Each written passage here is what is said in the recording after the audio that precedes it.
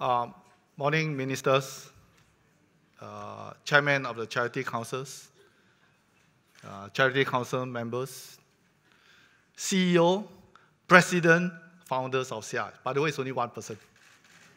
And of course, all members of SIAS. But most important, morning, my brothers and sisters. Brothers and sisters, I came here early to speak to you, and I realized that many of y'all have made sacrifice because you have taken leave as a volunteer to attend this conference. And as a Commissioner of Charities, I want to thank you and hold gratitude to you.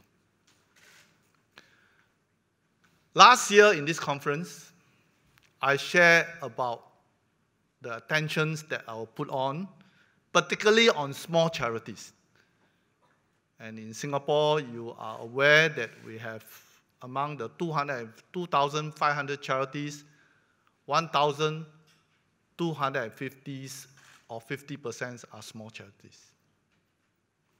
So after last year's conference, I've met up with many of you. I visited you. We have coffee. I attended.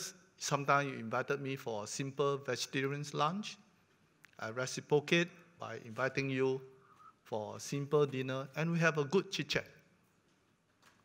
And through this chit-chat, you have shared with me concern. I listen. And today, I want to feedback to you how we are addressing your concern. Many of you all have feedback to me, and in fact have knowledge that governance is important. But then you share with me, while you know the what, the issue is with the how. If I use the word code, I want to comply, but I don't know how. So that's the first concern you share with me. The other concern you share with me is this. I want to comply. I know how, but I am unable. Either because of lack of resources or because of lack of capability. There's another concern, which I will keep it at the end because that will be my marketing pitch. Let me address your first concern. I want to comply, but I don't know how.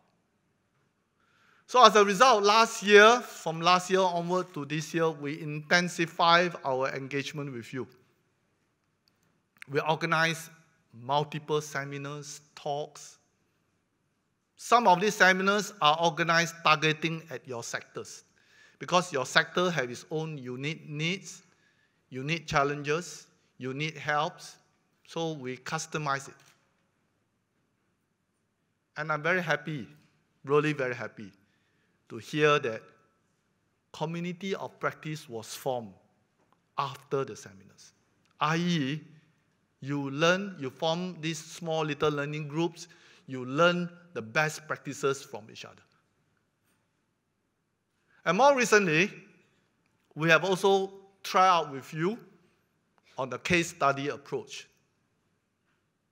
When something happens, an erosion in the industry, in our charity sectors, we must take it as a teaching moment. And that teaching moment must be quickly communicated to our charities so that, yes, we may be down, but together, tomorrow will be much stronger. And again, I must thank the charities involved that you have given us a good endorsement regarding to this method of communication.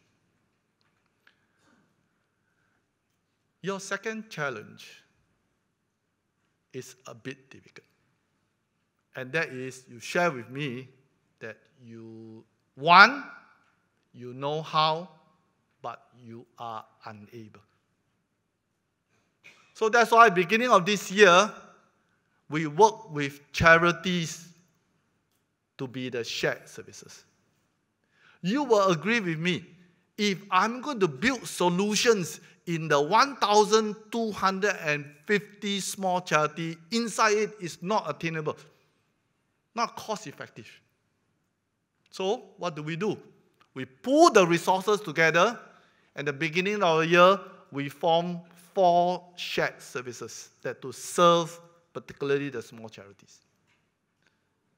1, we form the governance shared services, handled by the Chartered Secretary Institutes. Then we form another shared services that focus on leadership. And that's where we partner with Center for Non-Profit Leadership.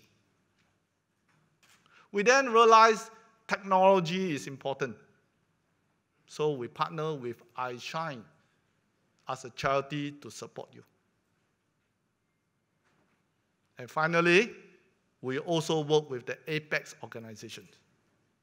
And that is really something that we are very proud of together with you. Not that I'm proud of myself, but I'm proud of the Apex organizations. Why? A good example is the Buddhist Federation. They not only serve their members in terms of best practices, in terms of templates, but they make it all available to charities around them, regardless of race, language, or religion. I'm happy to also share with you that we are now working with another 4 shared services. One in the area of training, particularly in capability building. The other is in the area of record keeping. Small charities have challenges. You don't mention accounting. Just record keeping is a challenge for them. So we're going to have a shared services to help them in record keeping. The other one is about bulk purchase. When you're small, you don't have economy of scales and economy of scopes. But what we are doing is to pull it together so that when you buy in bulk, you have better pricing. And the other charity, the final charity, have to do with miscellaneous, 包咖料. Include, for example, pro bono legal advice. Our dream is to put all the 8 shared services together so that you no need to go to 8 different places to solve a complex problem. You go to that one single place. We call it the one-stop shop for shared services. But my brothers and sisters, remember I told you that you have a third challenges. Your third challenges to me, reflecting to us, is about money. No problem? No problem, I walk down. You share with me that donation charity dollars is getting tighter and ask me how can I help. So I spend some time examining this request. And this is my marketing pitch. This afternoon, during lunchtime, I choose it as a lunchtime because you have to make a choice.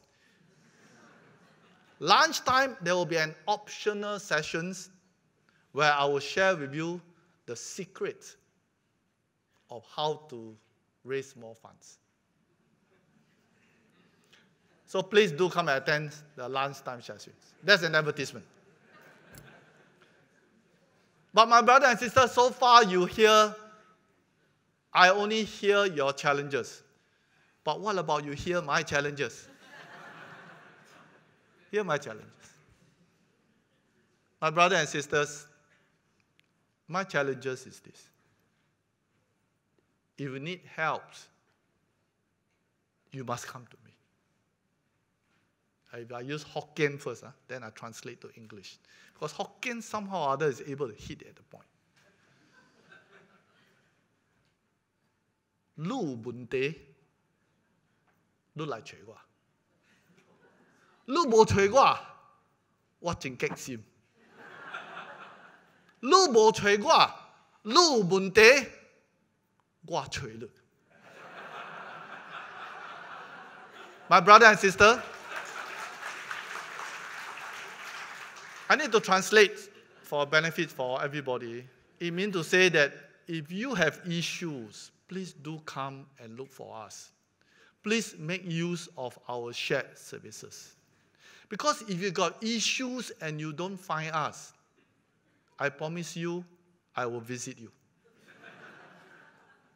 So my brothers and sisters, today, I hope it's not only about content, but it's about the fellowship. Minister explained why we are here. And it's the why that brings us like-minded people together. And our objective and our purpose is united. And that is, we want to build a society that cares for each other, a society that no one will be left behind. With that note, thank you very much. Thank you.